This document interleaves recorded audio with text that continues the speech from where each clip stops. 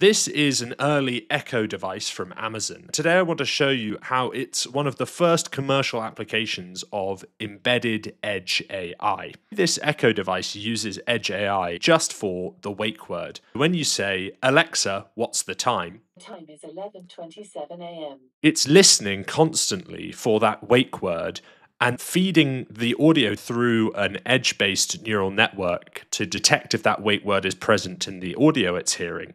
But the actual processing of your command happens in the cloud. Now let's tear this device down and see what's going on inside. I'm going to unplug it, sorry Alexa, and take off its lid. The first thing we see is this PCB at the top. This PCB has a nice array of microphones all the way around, which allows the Alexa to hear in all directions. In the middle, 4 ADCs convert the analog signal to a digital signal, and then this ribbon cable connects us to the rest of the board.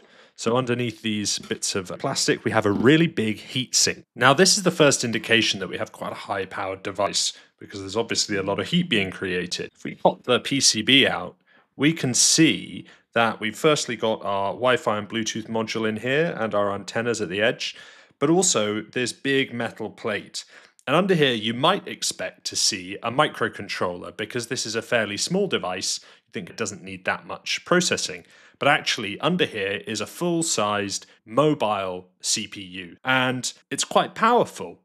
Now, what's it got to do? So we've got the DSP for all of those microphones, the text-to-speech, all of the connectivity, all of the cloud services for getting updates, and then also our wake word algorithm. So the thing that is listening for you to say the words Alexa. Now, how do you build one of those? If we head over to my browser, I can show you a model that I built just now very quickly. So if I say the word Alexa, it pops up as detected by this model. It's a simple neural network with a signal processing front end that takes in audio data, processes it, feeds it to the model, and then tells us the confidence of whether a word is Alexa or some other word.